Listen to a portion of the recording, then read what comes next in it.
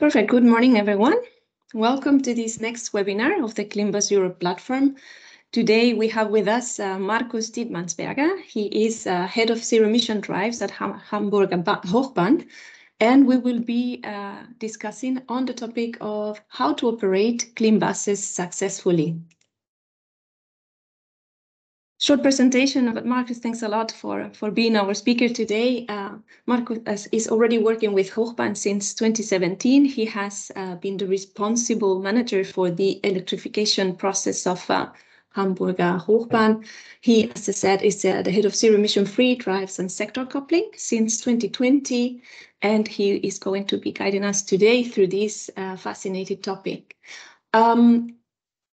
The most important points we will be going through today, perhaps it's a very nice complete agenda, but just to highlight perhaps how Hamburger Hochbahn has defined its path to the zero emissions goal, what happens when different technologies can be considered, what were the challenges, also a bit on the costs, CO2 balance, and of course the integration with the overall scheme, thinking globally, and social sustainability. As short reminder for how we run these webinars, please by default mute yourself. You can use the chat to place your questions, but of course also raise your hand and make us aware that you would like to have the word. Again, a reminder, this session is being recorded and we are very happy to welcome you today, and we count on your contribution to make this a successful workshop. Thanks a lot. And I will give now the floor to Markus and we can start the webinar. Thanks a lot. Here you go, Markus. Thank you very much, Aida, for the invitation. And thank you all for being interested in what we do here in Hamburg. I just try to share my screen now. You should see the presentation now. We do. You do. That's good. Yes, thank you very much for listening to me. I can only ask for questions to be asked, because otherwise I will simply talk forever and ever. And yeah, maybe some of you might think this is better when we have a discussion, and I do so as well. So I will have a lot of topics, as Aida already pointed out in the agenda. And I'm very happy to discuss the one or the other issue if you want to have a discussion on it, and then we can address your questions very briefly. I'm not sure if I can see raised hands here because I only have the laptop screen, so Aida will support. We will find a solution for this, yeah. Okay, so then let's start. First of all, I would like to give you a short introduction to what the Hochbahn is actually doing with respect to the buses here in Hamburg. We also operate the metro system, but basically on buses is what we're talking about today. Then we're going from the very global mission that we have here in Hamburg and the way we are choosing for our road to zero emissions. And then we will dive deeper into the issues. A few years ago, everybody was very keen on the question battery versus hydrogen. We can have a small discussion on this or not. We can take it briefly, we'll see. And then I'll come to the challenges that we have seen and still face in the future on our way to zero emissions. And I think most of you might be interested in some figures on costs and CO2 balance. And in the end, try to conclude with an issue that's very important for me personally, that we find a global sustainable solution and not just a local sustainable solution with respect to zero emission, but also to child labor and so on. So this is the outline. Let's start. Just briefly what the Hochbahn figures are in Hamburg. So at the moment, we have around 9 bus depots with roughly 20 hectares. So those of you who have been to Hamburg, there's a big festival 3 times a year, and all depots together have roughly the grounds of the Hamburg Dome Festival. And those 9 depots at the moment cover up to 1,100, maybe 1,200 buses.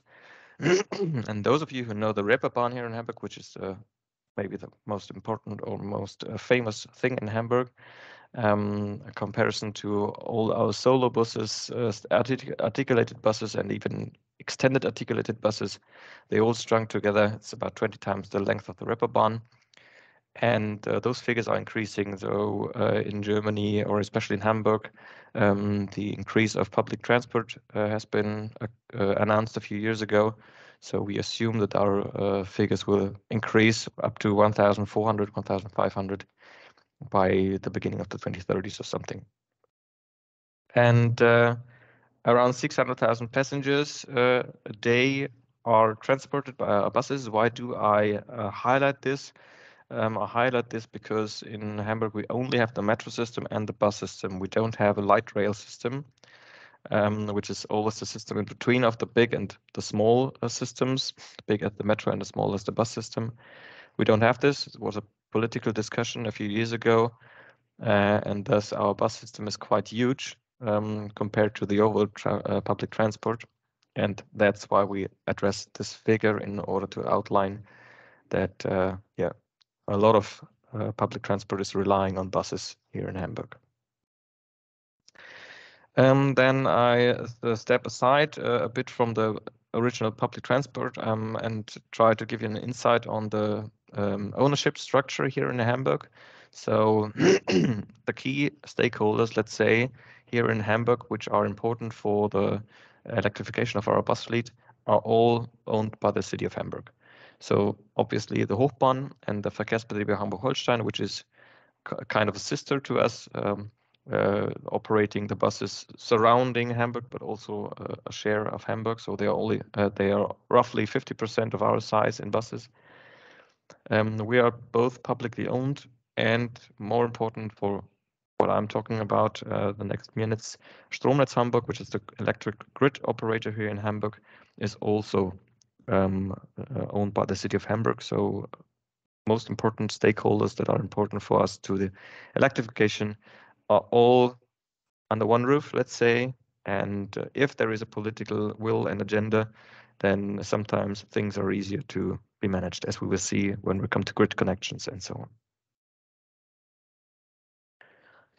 So why am sitting here in front of you and doing this speech here? Because a few years ago, I think in 2014, politicians in Hamburg decided to go for zero emissions. So since 2020, we're not allowed to purchase any emission diesel buses. So only emission-free buses are purchased since for a few years now. And the target or the objective has been announced that we want to be emission-free as a whole company, and obviously then as in our fleet by 2030. So roughly 10 years of time for the transformation of our bus fleet, which gives us the rough plan that normally we operate a bus when we buy it and until we sell it, roughly 11 to 13 years. So simply one lifetime of a bus is the time that we take for transforming our fleet. So buses that have been bought in 2019 will be sold in 2030 and not in 2020, just because we want to be emission-free. So our way to zero emissions started a few years ago. Basically, when I came to the Hochbahn in 2017, this project was soft resetted, as said. So there were some innovation stuff and a lot of smaller projects like experimental stuff with buses and infrastructure. But in 2017, there was a big new setup for the project, and we had a lot of preparation and planning until 2020, when we were forced to leave diesel buses behind and go only for emission-free drives. There was a lot of preparation.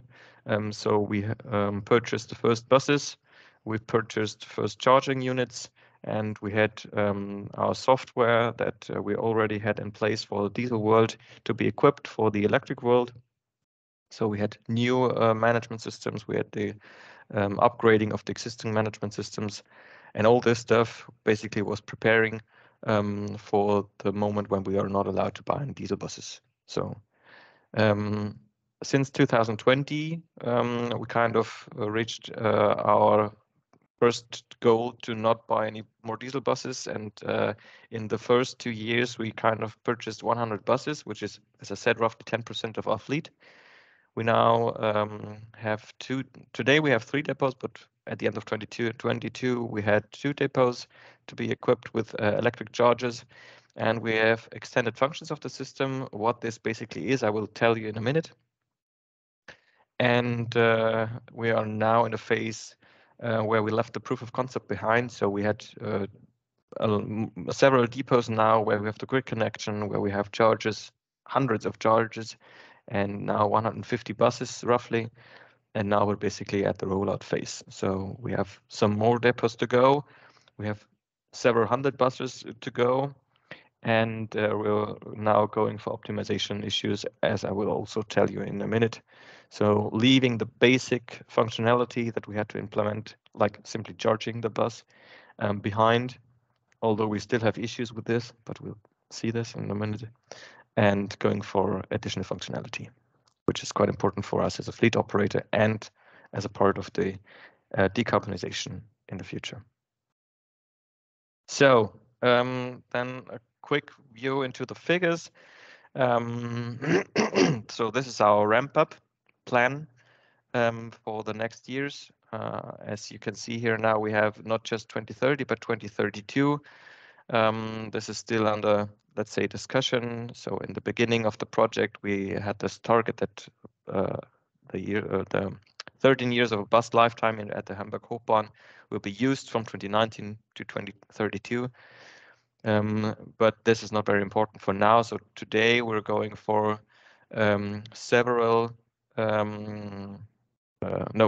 roughly 100 buses a year in order to be transformed fully by the end of the 2020s or the beginning of 2030s.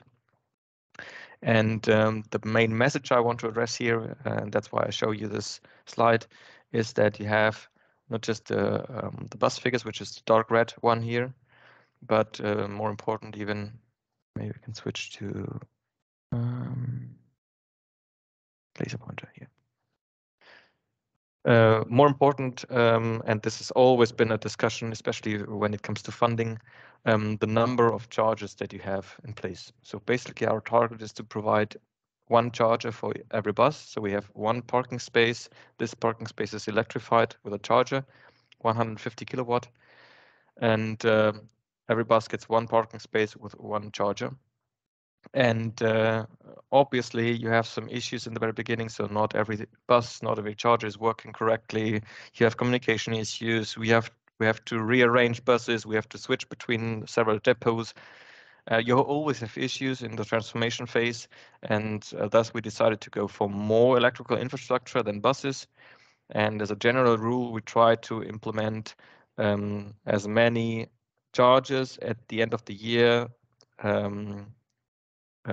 to be able to cover all the supplied buses in the upcoming year. So basically, at the end of every year, we want to have more chargers than at the end of the next year we have buses. This gives us flexibility, but this, especially in the beginning, so let's say 2018 to 2020, there has always been a discussion with the government because we have received a lot of fundings.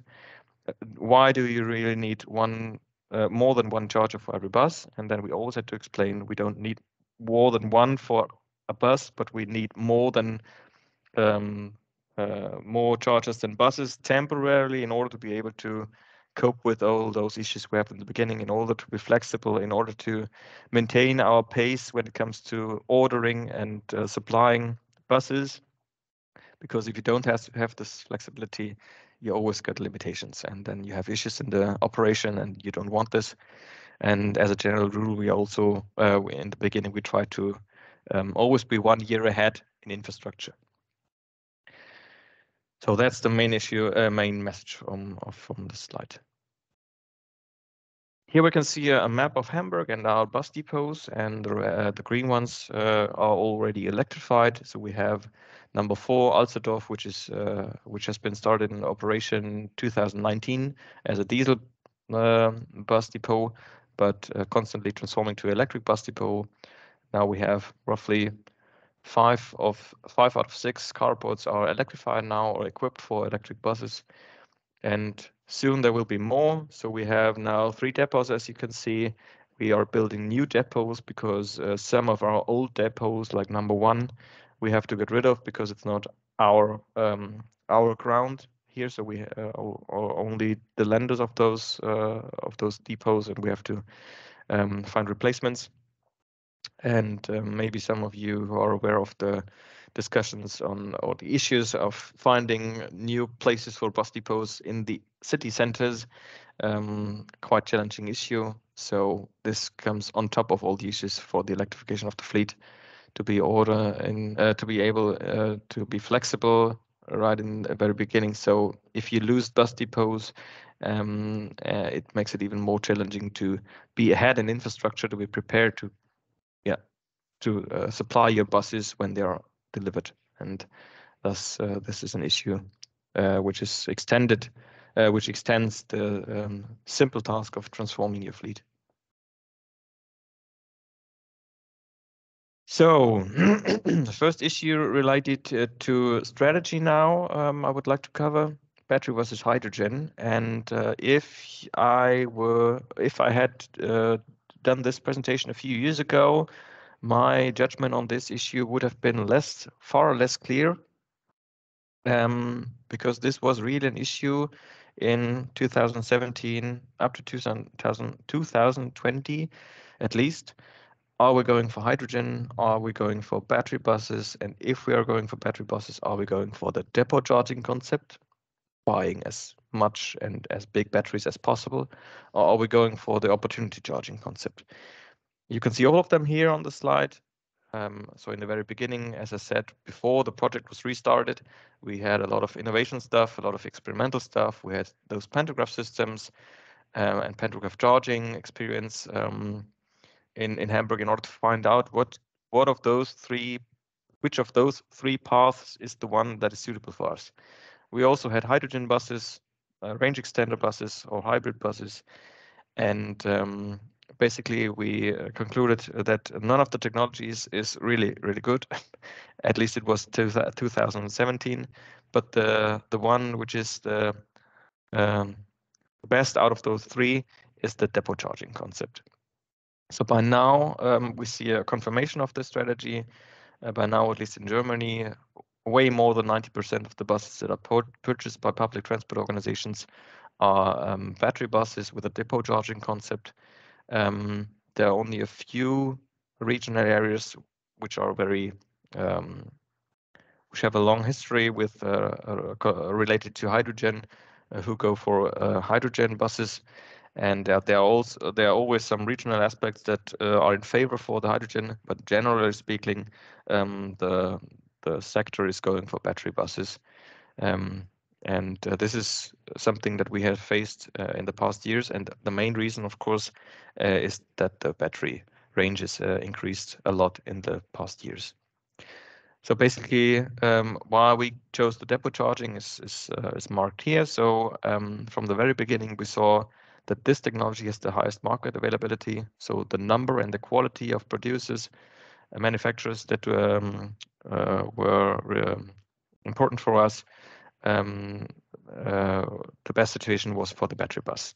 And still for hydrogen buses, the amount and quality of producers is not that broad as in the battery sector. Then the technical readiness level, TRL, or production ready technology, as I call it here, is quite high now. So the number of buses that are produced induces that the series technology is quite reliable. Still, of course, we have some issues, some failures, some bugs, and so on, because the technology is still new. But the technology readiness level compared to the others is quite high. And basically, of course, here in Hamburg, the operational complexity for our bus drivers or the planners in the bus sector is quite low if you go for the depot charging concept. In comparison to the opportunity charging concept, you don't have to plan charging in advance. When you operate your bus, you just have to park it, and it is charged overnight or in the mid of the day when you don't need it, and that's it, and so on and so forth. And even in infrastructure issues, you keep all the infrastructure on your own depots, so you don't have to worry about pantograph systems and getting spaces for them in the city. So all these issues account for the fact that we're going for battery buses and depot charging concept. But hydrogen is not out of the game, at least not fully, especially since the starting of the war 1 year ago, and the vulnerability of supply chains and the required transformation of energy systems gave a big boost to hydrogen. And there are some hydrogen projects in the northern part of Germany as well. And Hochbahn is part of the so-called reality laboratory. And we are going for hydrogen buses as well. So we buy a small fleet, roughly 5 buses, in order to not lose our knowledge on those buses we had gained for the decades ago. But we're not seeing this for the transformation of the whole fleet, but we want to be flexible. We can see that the energy and the industry sector will have to be transformed and decarbonized by using a lot of hydrogen.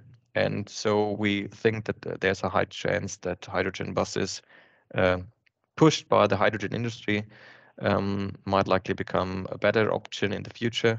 And thus we want to keep the technology, keep the knowledge, but not going for a full run. So we don't buy and build infrastructure on this. We use tanks, we use refueling stations on external gas stations, so we don't build them ourselves, and we only try to keep a small fleet and not going for hundreds of hydrogen buses. But the importance and the relevance of hydrogen for the whole society is out of question, but not for public transport, at least we think not for public transport related to buses or even cars. On this slide, I try to provide the insight on our strategic discussions we had at the very beginning of the project. So how much range do you really need? And more important, the question, how much range do you really get? And for us as a city operator, we see that most of the bus operation that we have to provide daily is between 150 and 300 kilometers. So basically, if you make it to 250 kilometers of range, this is the game changer. You will always have some routes that are longer than 250, but it's not really challenging to transform those bus operations into shorter ones that can be covered by an electric bus that provides 250 or roughly 250 kilometers of range. So the additional costs and the additional buses you need, it's not a game changer. You won the game, let's say. And now the question is, what is the actual range that's provided to us? So we did the tendering phase in 2020, and since 2020 we saw some improvements of our bus suppliers, which is threefold. So we have Solaris, Everbus, and MAN, and by now the offers we get, at least for solo buses, are up to 275 kilometers. So here we can say, tick in the box. So this is no more an issue. And for articulated buses, ranges have improved as well, but they are not at the objective yet. But still, going for 200 or even more than 200 kilometers by now gives us the chance to transform most of our daily bus operations from a diesel to an electric bus. Although I have to include in this issue that by now we are still going for fossil fuel heating in the winter times, so we're not there when we come to a fully electric heating in winter times, although it's not that cold in Hamburg in winter times. But we see that the ranges that we are provided when we get rid of the fossil fuel heating, they decrease to roughly 80 or 85%. So still for solo buses, we're going for 230 kilometers of range when we go fully electric in the winter heating. So there's not much left for the tipping point, let's say 250 kilometers. So we are quite confident that we will make it in the next years, and I'm quite sure that there will be some more improvements in battery technology and battery range or bus range in the upcoming years, making it even easier for go for depot charging concept and making hydrogen buses even less important, because you can solve your problems with the range with electric buses as well. So much for the strategic allocation and the questions that we discussed a few years ago, discussing going for the one or the other technology. Now I try to cover a few challenges that we see. All in all, we can say that it's a very complex task. There are a lot of issues that you have to take into account. Maybe solutions are even less difficult to find nowadays as they were 5 years ago, but still there are some issues, technical issues, that we can still have a lot of work on, and I will try to give you an insight on this. So in the beginning, I tried to show you that we had some preparation and planning in our first phase of the project and preparing our software and hardware infrastructure for being ready for e-buses. And I said basic functionality, something like charging your bus, is, well, of course, it's very important in order to operate your buses. Nevertheless, it was quite challenging. So I can assure you that if you buy a bus from one manufacturer and a charger from the other manufacturer, and you plug them together the first time, you can be quite sure that it's not charging the way you want it. So I hope this will become better in the future, but the first years were quite disappointing. But still, it's not just the charging. We have issues with preconditioning. So we had to find a way to precondition our buses, especially in the winter times, important in order to not lose battery range on the road, or in order to be forced to use more fossil fuel for our fossil fuel heating in the winter times. So preconditioning is a very important issue, has been for since the very beginning. And now we're going for now we're going for more academic questions, let's say. So it's not the basic bus operation that you have to cover, but improvements and optimizations. So we have to cope with power limitations that we see on the bus depots, which was not an issue, of course, if you have the first 10 or 100 buses on a 200 bus depot, a 200 buses bus depot, because there's always a lot of power from your grid connection. But still, in the future, when the depot will be full of electric buses, power limitations will become an issue. So your disposition has to improve. You have to cover the buffers that you had in the very beginning, where you have less electric buses. You have to get rid of them and find solutions for the limitations that you have on the site. And for the future, as we found out that batteries are quite expensive, we even want to go the extra mile here. So charging our batteries to make them live longer. So providing less battery power, charging power, or power when we need it, and not just when the buses arrive at the bus depot and then charge them fully as quick as possible. But maybe it's more important, maybe it's better for the battery to charge it later or slowly, and so on and so forth. So those are issues that we are now discussing and trying to find solutions for the future. And the tools we're using for those, always in Hamburg, we always try to go for tools that are standardized. So ISO 15118, like from the very beginning, but now still the second edition, or the Dash 20, using bidirectional charging issues and so on, was the very first standard that we used, combined with the OCPP, Open Charge Point Protocol.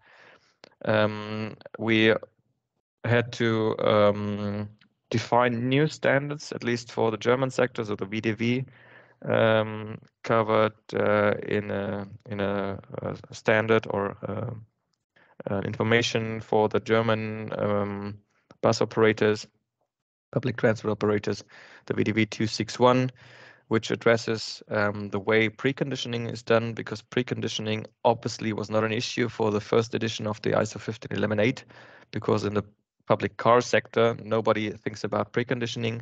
So we had to find a solution on this, and we tried to implement this solution or provide this solution for the whole branch or the sector in order to, well, provide a standard that not every company has to find its solution, and in the end, a bus from Hamburg cannot be charged in Berlin, or manufacturers have to provide several solutions for several cities, which is not very convenient. Well, so those are just some examples. We could discuss even more. So charging schedules for the future in order to make buses able to go to sleep and use less energy when they are stored in the bus depot, and so on and so forth.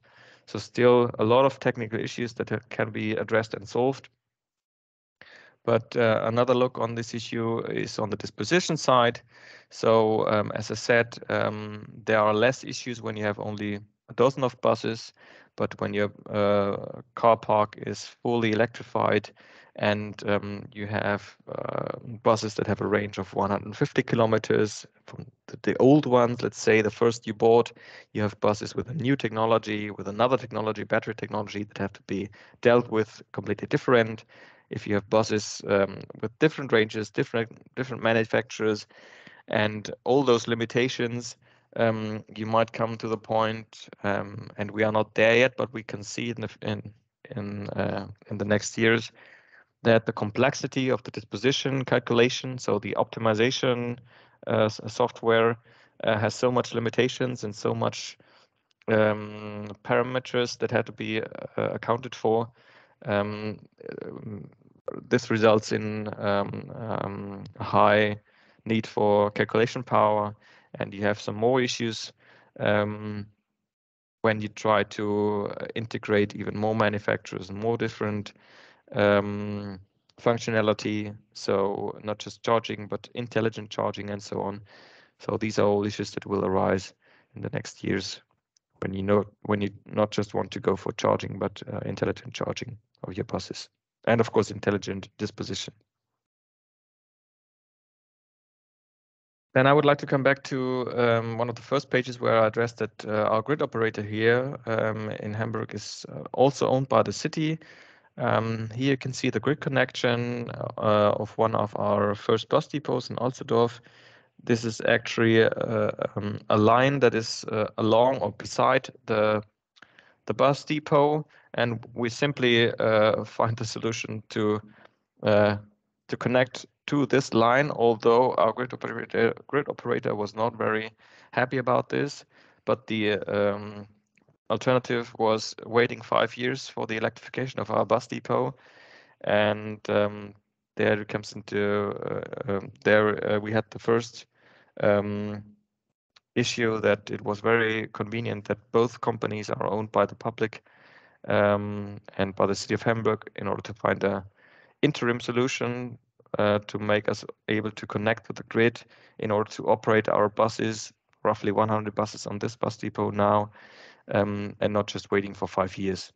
But still, this is quite important to be addressed, that you have long times, preparation and planning times, up to 5 years or even 6 years when you're in city areas until you get a grid connection, depending on how big your power needs are. But we have a lot of high power requirements, and thus high voltage grid connection in this case, so not just medium voltage, but even high voltage, might take up to several years. And this is a quite challenging process if you have to plan 5 years in advance and you don't even know which bus depot, which ranges of buses, which manufacturer of buses will be there in 5 years time. With the grid connection, there comes load management. As I said, if you have only 10 or 20 or 50 buses on a bus depot, and you want to store up to 200 buses on one bus depot, grid connection might not be an issue. But when you have them all fully electrified, there is an issue, or there will be an issue. So load management will become an issue in the future. Although we found out that load management also includes simply communication, communicating with the buses, and this can be quite challenging as well. So as I said, ISO 15118, all those standards, making the bus talk to your back-end system, making the bus talking to your charger is not plug and play issue. So we had a lot of efforts here to do. But so originally thinking load management, of course, means how can you distribute your power to the buses accordingly in an optimized way. You don't have to charge your buses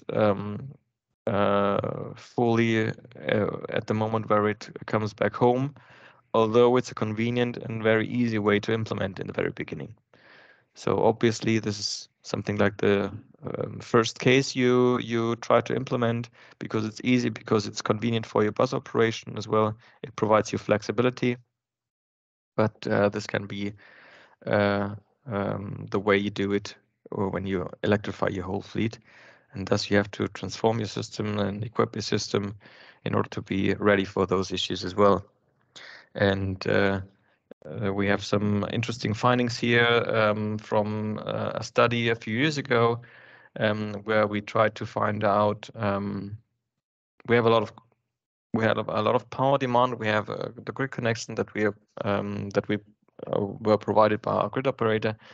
But one of the questions was, is the figure that we chose in the very beginning? So we provide 150 kilowatt for each bus. Is this figure a suitable one? Or may it be a better solution to provide less charging power or more charging power? And here you can see the results of one of our studies that we did a few years ago. So if you provide 50 kilowatt chargers to every bus, obviously all the buses use those 50 kilowatt, but as you can see, the number of charging points you require, which is equal to the number of buses you have to operate, is quite high. So you can obviously save buses and chargers if you provide more charging power, because you don't have to wait until the bus is fully charged and don't have to send another bus. And but this decrease is even smaller when you go from 100 kilowatt to 150, and so on and so forth. So the amount of buses you save or you spare when you increase your charging power reduces with every kilowatt you provide, and thus you have to find a trade-off solution, let's say. So there are some buses who really need the 150 kilowatt charging power in order to be ready for the next bus route, but most of them don't need it. So here you can see the example that at least 2/3 of the buses you provide 150 kilowatt with, they don't need it. They are completely fine with 50 kilowatt. Some of them use the 100 kilowatt because they need it for the readiness for the next bus route, and some even use the 150 kilowatt, but not all of them. And this even gets less important when you increase to the pantograph systems here in 300 kilowatt areas. So basically you could provide 300 kilowatt pantograph systems for all your buses, but you don't need it. So there are only a few buses that really use this charging power, and this is not convenient. So the figure 150 kilowatt is quite a good figure, and yeah, a good trade-off. Some other findings, in order to calculate how big the grid connection has to be when you transform your diesel bus depots into electric bus depots. We had a university working on this a few years ago, 2016 even. So basically they had to calculate how much megawatt we need at our bus depots using different charging parameters. So using slow charging or optimized charging, or simply dump charging the bus as quick as possible, and so on. And those were the first results that made the Hochbahn available to find out, okay, how big is the grid connection that we have to provide for our buses? How big is the importance of a load management system that is applied to the buses? And here you can see, so two different approaches for charging the buses make a huge impact on the grid connection that you require. So in this case, we had 150 buses with a charging power of 150 kilowatt.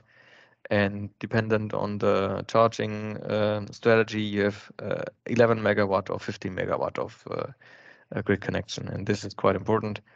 And thus, those were the first findings that were used to dimension the infrastructure on a global and a smaller scale in order to get some figures that you use in order to provide electricity to the first buses. And the last challenge I would like to discuss, or I would like to address to you, is the issue with the sustainability of the supply chains. So whom of you do actually know where your raw materials for your batteries come from? Whom of you does really know what is the global impact of your actions? So what is the global impact related to social sustainability? So who is actually getting those raw materials out of the earth? How much CO2 is polluted during this process? How much water is used? How much depletion or whatever chemicals is used in those processes? And this all leads to the need for transparency in your supply chain. And this is an absolutely new topic, maybe for most of the sectors, but especially for public transport operators, because in the past, at least in Germany, nobody has ever thought on this. Where do our buses come from? Where did our diesel come from? Nobody asked this question. But in the future, we will be asked the question, where do your batteries come from? And can you ensure that there's not a single kid that dug out the cobalt in the mines in the Congo in order to build your bus? And yeah, so this is one of the new questions that we have to address, one of the challenges that we fight in the upcoming years and for the last years as well.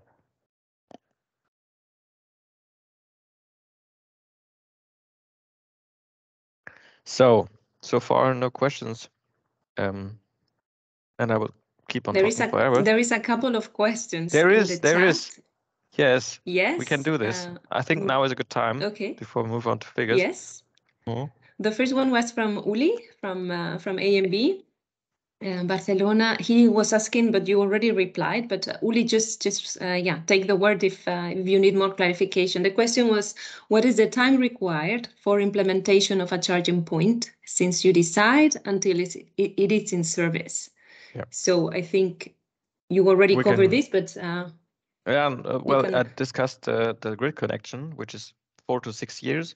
But when we're talking about the simple charger, at Hochbahn, we calculate roughly 2 years. So we have the tendering phase, we have the pre-planning phase for the medium voltage, so all the switches, all the fuses, and so on.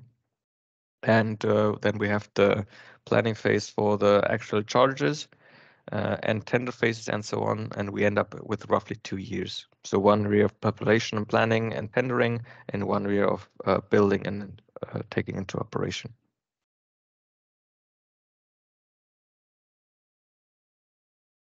Super, thank you. So far, so good. Then we have another question from Christian Buckman from VBC. How satisfied are you with the interaction between the bus manufacturer and the charging infrastructure or the charging points? How high is the failure rate due to the charging interruptions? Könnte besser sein. Could be better. Yeah. We still have a lot of issues like charging failures. So charging sessions simply fail due to whatever reasons for all bus and all infrastructure suppliers. So we see those issues for Solaris, we see those issues for Everbus.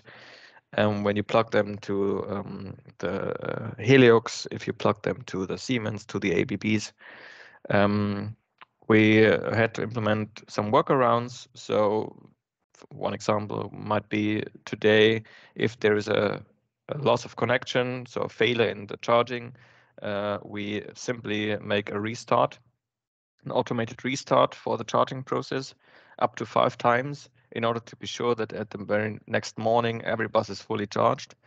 And this kind of works, but this can't be the solution for forever, just an interim.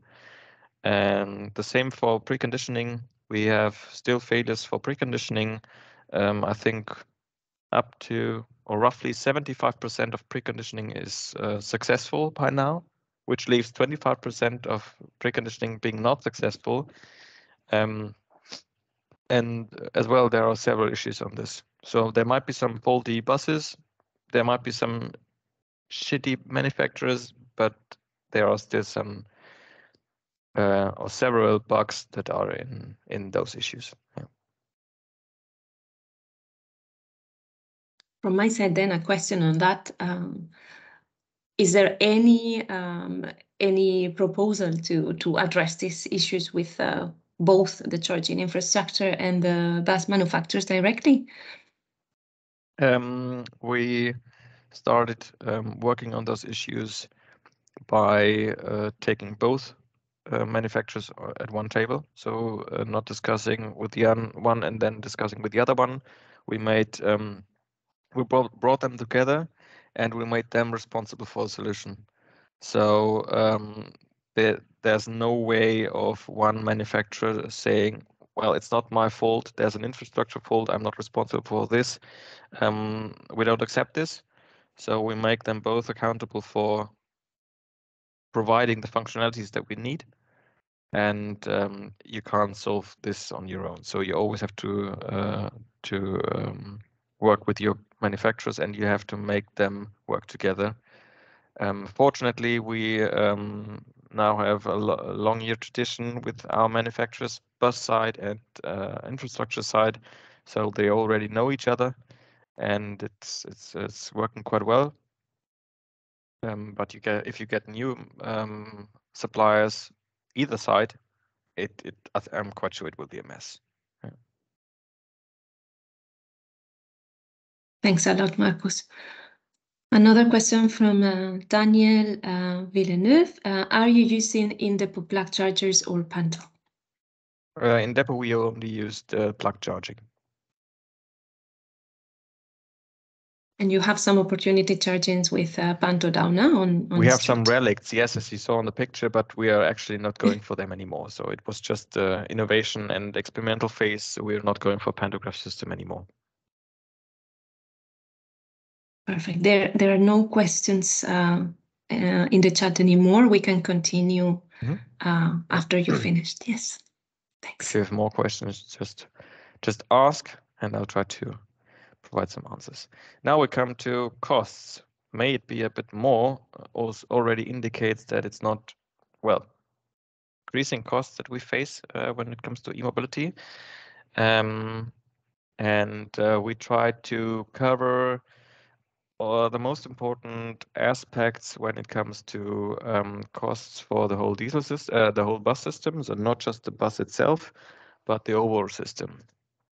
And as you can see here now, we have covered bus drivers, we have covered fuel versus electricity and so on.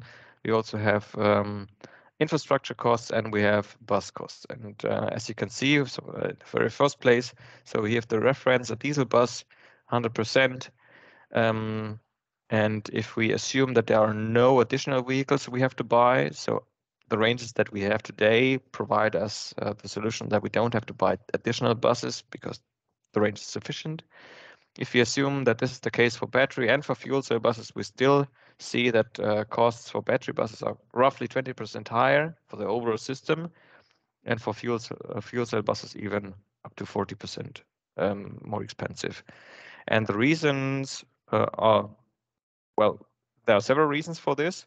Obviously, the costs for the bus drivers are the same. Thus, 48% with respect to the diesel buses stays constant. Obviously, we can save some money accounting for the emissions. So this is quite surprising, maybe. We try to monitorize CO2 emissions here with 215 euros per ton CO2. So obviously, we save a lot of CO2 emissions, and thus we can save money by this. But we can also save money from by using electricity. So electricity is cheaper than diesel, but you can see that hydrogen, at least for nowadays, is way more expensive than electricity and even diesel. The orange one we can see are the additional costs for inefficient bus operation, let's say. So this is when you drive from the bus depot to the very starting point of your line. And in the beginning, everybody thought, oh my God, when we use electric buses, we have to cut all the bus routes and we have to shorten them in order to make them flexible enough for battery buses with limited ranges. And there's so much inefficiency because we have to get away from our optimized operating point, that this is very costly, very expensive. And we can see now this is not the case. So 5% of the costs account for the inefficient bus driving, so from the bus depot to your starting point. And when you're in the bus, in the electric bus world, it's 6%. So there is an increase. You have some more empty rides, but it's not the game changer. There are some issues that are way more important, and this is definitely the costs of the buses, as you can see here. So we split it up here to maintenance costs, or assumed maintenance costs in the years to come, and the purchasing costs for the vehicle. And in the electric buses or the fuel cell buses, we split them even further. So here we have the vehicle body for the electric bus, and here the cost for the battery or batteries, plural, because we assume that we will need 2 batteries for the bus lifetime. And here you can see 10 versus 32. We are right at 3 times the price we have to pay for the bus, including the batteries, compared to the diesel world. And this is the game changer. This is the reason why electric bus systems are so expensive. It's simply because the buses are so expensive. And if you have to buy 2 batteries because one battery will not make it for 10 or 12 years, you have to buy the most expensive part of the bus twice. And this even more increases the costs, and thus this is what really makes, at the moment, electric bus operation quite expensive compared to diesel. What is not a question? Yeah, Markus. Please. Sorry, Victor Hook from VI is asking, why is the maintenance cost higher for e-buses? I have to admit that I don't know exactly. These are just figures that are provided by the colleagues from the workshop. So I'm sorry, I can't go into detail on this. I'm sorry. Maybe it's we can take the question afterwards. Costs for the warranty that have been addressed in the contracts. But I don't know. Yeah, no worries. We can take also a reply afterwards. What we are always assuming is obviously that the maintenance of electric buses is supposed to be cheaper or lower, definitely, than the diesel ones. But there is not many figures available that the operators can compare. This is true. I saw Manel's hand also rising.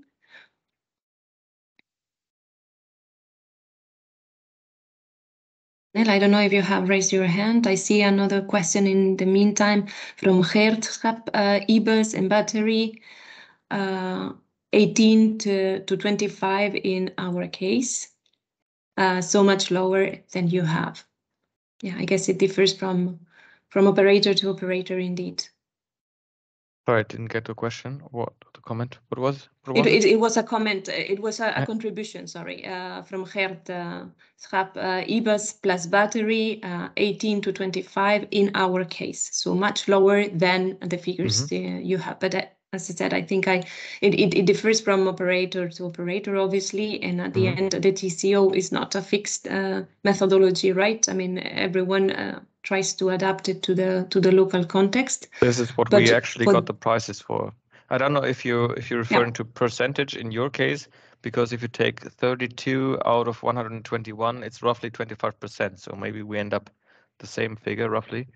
But yeah, I don't know. No, I'm just please. Yes, I can explain a bit now, but we also procure our own buses directly. So, and we have seen that the price for a diesel for a electric bus is, let's say, double as for a normal bus, including replacement battery guarantee.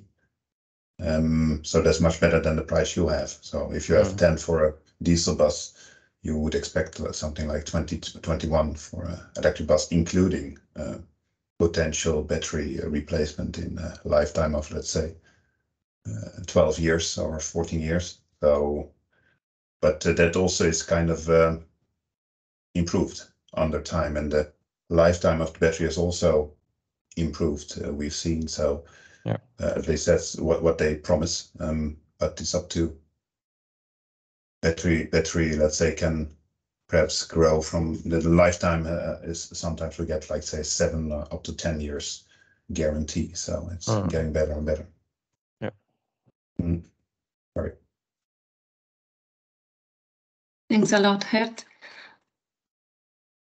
If no further questions, comments now, we can continue, Markus. Thank you. Just one last remark from my side. So infrastructure costs are not really important or not the game changer when it comes to system costs in total. As you can see here, the figures for all the electric infrastructure, so the grid connection, the carports that you build, all the charges, due to the long lifetime, they don't really matter compared to the vehicle costs. Okay, so far, so much for the costs. And what do we get for those costs? So how much CO2 can be saved or spared? As I said, Hochbahn tries to be climate neutral by 2030. And that's why we try to transform our bus fleet by 2030, obviously. What we use for our buses is high quality green electricity. And those CO2 emissions that we can't avoid, like heating in our buildings, maybe we have to try to find some compensation for this. But actually, the most important part of getting climate neutral, obviously, is transforming the bus fleet to emission-free buses. But still, it's not just the bus itself, it's also the infrastructure. And this is an example that I would like to show you. So if you take into account the infrastructure build phase, let's say, and all the charges that you have to provide for the operation for the bus, as we did here, you have to, well, you are able to build up a system lifecycle analysis, as you can see here. So we have the transformer station, we have the medium voltage supply, we have the carports, so the concrete in the carports as well, and the charges themselves, and all this can be taken into account as well. And here you can see the results. So luckily, with reference to the diesel bus, we can save CO2. And all the figures that we show here are very conservative figures. So all the emissions that are still assumed when it comes to infrastructure, which is again yellow, which is not very important. So all the concrete, all the charges still used for a very long time do not account a lot for this overall CO2 emissions. All those figures are very conservative, and especially when it comes to the batteries. And as you can see here, the biggest block that is left for the actual battery buses that we operate today with a fossil fuel heating, besides obviously the fossil fuel of the heating, is the production of the batteries. And we used figures from a Swedish study from 2019, which addresses 146 kilogram CO2 per kilowatt hour of a battery capacity or battery energy. So a very conservative assumption, which was the worst figure once in 2019. And we still end up with roughly 27 or 25%. So we can spare 3/4 of CO2 emissions over lifetime with the first generation of battery buses. When we go for fuel cell buses, obviously the batteries are way smaller, and thus we have less CO2 emissions for the battery. We still have some for the fuel cell system, but you can save even more CO2 when you go for the battery for the hydrogen bus.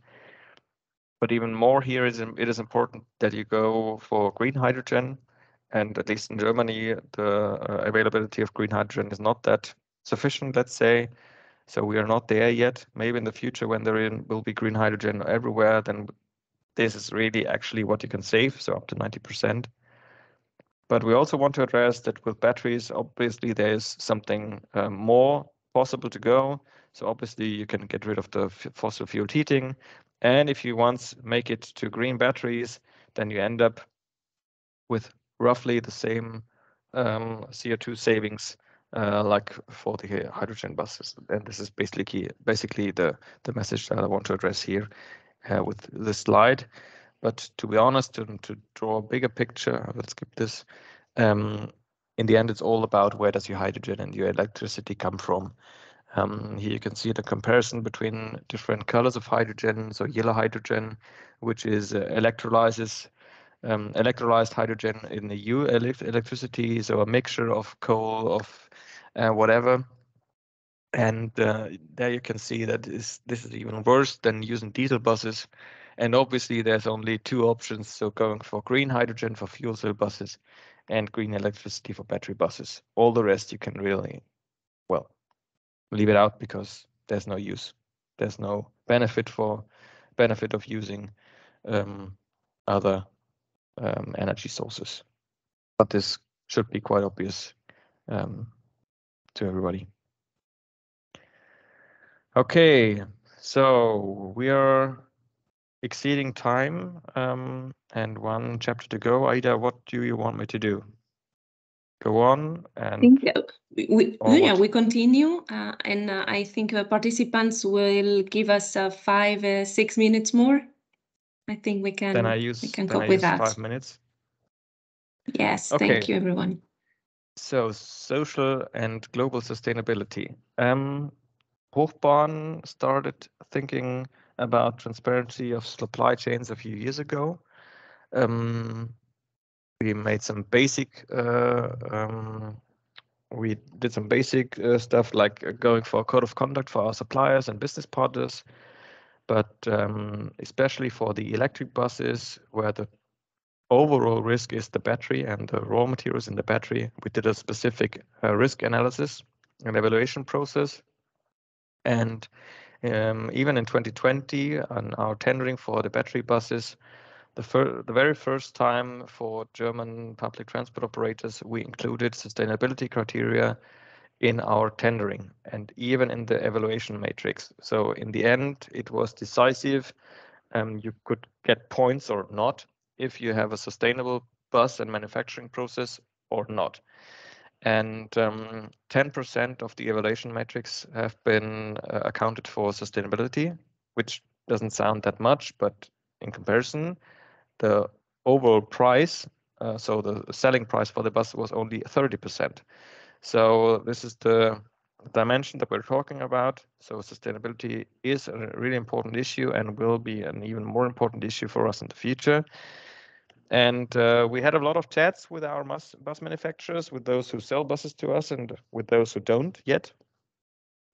And we have to state that they're at the very beginning of this process. So obviously most of the big companies that also sell cars are aware of the fact they have the same issues for the lithium, for the manganese, for the cobalt, for whatever, even for copper. With cars as well, and they are working on this, but we're far away from an actual green battery where we can really be sure that the raw materials are extracted in a child labor-free way and in a CO2 reduced way.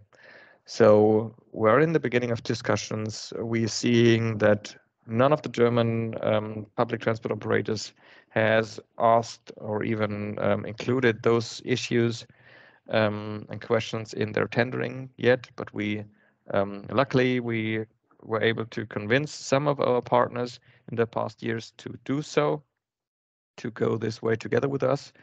And now we're at the verge of fighting for, let's say, standardization of this issue as well. So not only standards for communication protocols between buses and chargers, but also for fighting for standards for the sustainability criteria. So in order to be sure that buses that are sold to Munich, to Hamburg, to Berlin, to whatever, to Paris, to London, to Barcelona, if you have something like a certificate that this bus is really a green bus, and you can be sure that if you have this kind of certificate, Then there were some audits. Then there is a third party that ensures you that this bus, this battery, the raw materials in the battery, and so on and so forth are green, are sustainable. And yes, so this is kind of the target. And we're quite sure, well, we're quite aware of the fact that Hochbahn will not be able to change the world in this issue, but we're looking to our politicians in Berlin and in Brussels, and we are seeing the positive improvements of the battery directive, of the battery passes that are going to come in the next years. Transparency laws relying to supply chains in Germany and in Europe as well. So this is actually the road where we have to go. And we as Hochbahn, we try to go the road even quicker and farther. But well, if politicians support us with an actual framework we need, the better. And if some of you even want to join us and improve sustainability in transparency and so on in their supply chains, in your supply chains, then feel free to get in contact with us and try to fight this way. Try to fight this issue with us conjointly, because the more demand is related to sustainable demand, the more incentive the manufacturers have to provide sustainable buses and not just electric buses. And that's it. And I can spare the outlook now for now, but if you have any more questions and issues, feel free to ask and make some comments. Thank you so much. Thanks a lot, Markus. I think definitely there is a very nice, let's say, next challenges. You cover many of them, but yeah, exploring and setting up, defining the sustainability aspects of the transition to zero emissions is one of them. I am sure our colleagues in the Nordic countries, we have Victor and Gert with us today. They are also dealing with the same issues and already have experience in this. So I think that would be also a nice exchange, perhaps for next webinars or next opportunities. But from our side, definitely many thanks for this very complete presentation on how Hochbahn is following this path, this very ambitious path, and not losing the perspective and the 360 degrees. No, we have to look all the aspects and not just implementing buses and taking care of the charging. It goes farther beyond. I think it's a wonderful example of how the transition really needs to look like. And I see in the chat the comments, very clear presentation, exactly as we see it. So you are not alone there, which I think it's always very comforting.